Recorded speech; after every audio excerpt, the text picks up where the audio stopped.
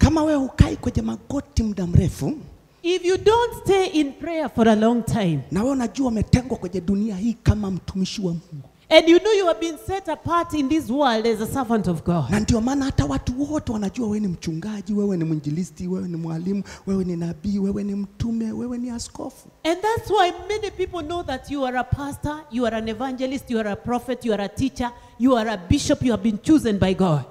Wanaelewa kabisa, hata watu wa mataifa wasio ya dini yako wanajua wewe ni nani. Even people of the world who do not know God, they know who you are. Umebeba jina la Mungu ndani yako. You are carrying the name of God within you. Lakini usipojua kutembea naye, but if you don't know how to walk with that name, hata maneno tu wakinena mabaya yatakupata. Even those evil words that they speak against you, they are going to attack you. Mbinu wanazozitumia mojawapo kwenye ulimwengu wa roho, one of the ways that they use in the spiritual world, kwanza wanakunenea mabaya kwenye ulimwengu wao wa roho. One thing they do, they speak evil against you in the spiritual world. Wanaweza kukunenea huduma yako vibaya, kanisa lako vibaya. They can speak negative things concerning your ministry and your church. Wanakunenea juu ya mke wako, mume wako, watoto wako vibaya. They can speak negative things towards your wife, towards your children, towards your family. Maana wanaponena, because as they speak, alafu wewe huna muda mrefu wa kukaa na Mungu, and you don't have enough time to stay before God. Swali, question is, nani atakwambia mambo ya sirini ya kuzimu ambayo yamenenwa bila wewe kujua? Who is going to reveal to you the negative things that have been spoken in the spiritual world against you in the world of darkness? Na utayakanushaje wakati huna taarifa ya kimbingu juu ya hayo? And how are you going to cancel those words if you don't understand what the heavens are speaking towards you? Ndio maana mbegu yoyote kipandwa isipofukuliwa haraka itaota. That's why whenever a seed has been planted, if it is not removed, then it will start germinating. Kwa sababu huna muda wa kukaa na Mungu, na muda wa vikao, na muda wa kutembea, una muda huku, matokeo yake huku wanakazana kupanda mapando kwenye ulimwengu wa roho. Because you don't have enough time to stay before God. You have a lot of time to move here and there and to plan other things. And they continue speaking evil in the spiritual world. Wangapi wananielewa kitu nasema? How many people are understanding me? Maana kushindana kwetu si juu ya damu na, because our warfare is not in between flesh and blood. Swali, nani atakutaarifu mambo ya sirini?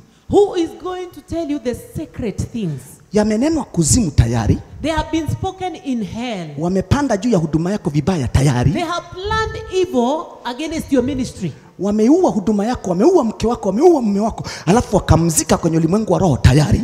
They have killed your wife. They have killed your ministry. They have killed even your children in the spiritual world. Who is going to tell you this? Kumbukumbu 29 mstari wa 29.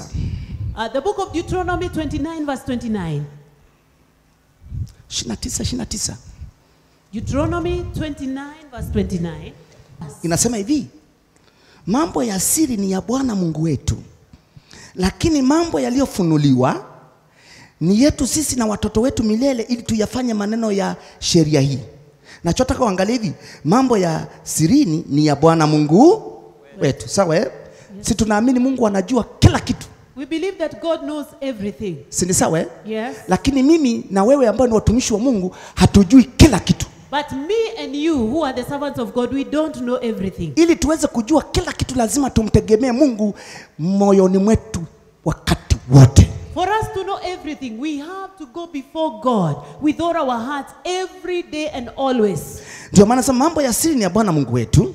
The Bible says the sacred things belongs to the Lord, our God. Lakini mambo yaliyofunuliwa ni yetu sisi na watoto wetu. But the things which have been revealed belongs to us and to our children forever. Nani atakwambia mambo ya sirini yaliyofanyika kuzimu jana na juzi kwa ajili ya huduma yako? Who is going to tell you the things of the secret which has been spoken in hell yesterday and the day before yesterday? Wakati wewe huna muda wa kukaa mbele za Mungu. When you don't have the opportunity to stay before God's presence. Ngapi unanielewa? How many are understanding me? Maana mambo ya sirini ni ya Bwana Mungu wetu. Because the sacred things belongs to God. Si tunaamini Mungu anajua mpaka kuzimu na mawazo ya shetani. We believe that God knows hell and all the plans of Satan.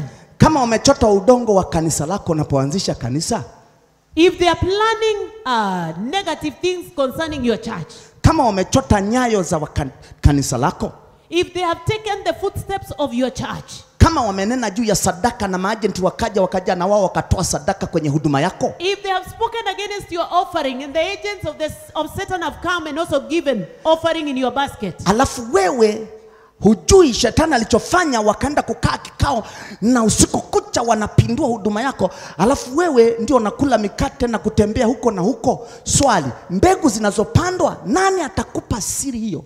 If during the night, devil and all his agents, they have been transforming and changing and destroying your ministry, and you have just been eating bread always, how are you going to know these secret things?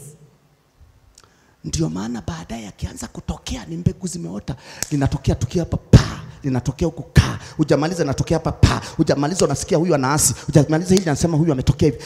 Ghafla wanaupata moyo wako ambao ilikuwa ndio target yao. That's why when those things starts happening, you find this one is backsliding, this one is rising against the church, this one is doing negative, and then they attack your heart, and you wonder what is happening. Ngapi wananielewa? How many are understanding? Kwa sababu target yao wanataka kukamata moyo wako, nafsi yako. Because their target is to get hold of your heart.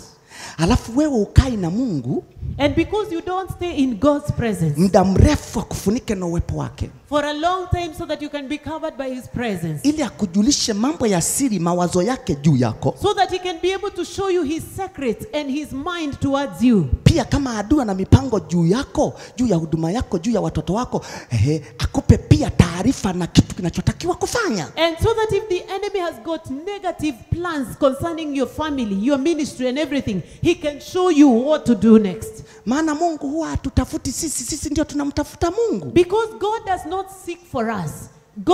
We are the one who need to seek God. Ndio kanuni yake. That's his principle. Nitafuteni maana nitaonekana. Seek me and I'll be found of you. Hallelujah. Hallelujah. Mkaribieni Mungu naye Mungu atawakaribia ninyi. Draw near to God and God will draw near to you.